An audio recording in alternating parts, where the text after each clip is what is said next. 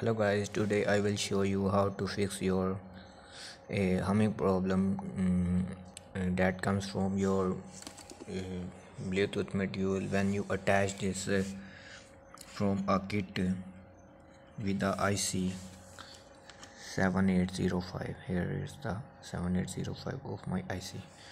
So how you fix this? You need a capacitor 4700 UF and a zener.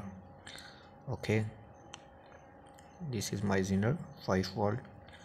So this is the positive point.